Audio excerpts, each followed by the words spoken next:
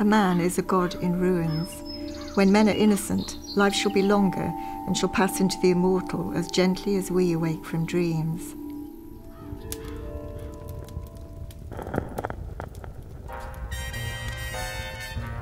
When I wrote Life After Life, I always knew right at the beginning that I would write A God in Ruins because I wanted to take the character of Teddy forward into another book.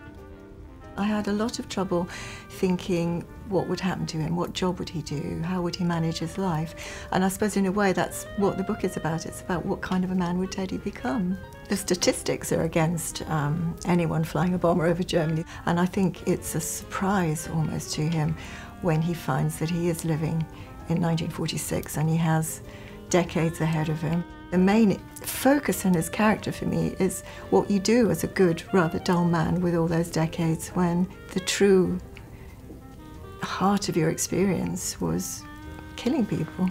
With God in Ruins, I'm taking one life and exploring it to its extreme. I think I don't always understand what I'm doing when I'm writing. In fact, very often I don't understand what I'm doing, but I am very aware always of the fictional nature of fiction. We have characters in novels that we carry with us as if they were real people, and in a way that's what I'm saying, is that, you know, these people are in their own way as real as the person who lives next door to you.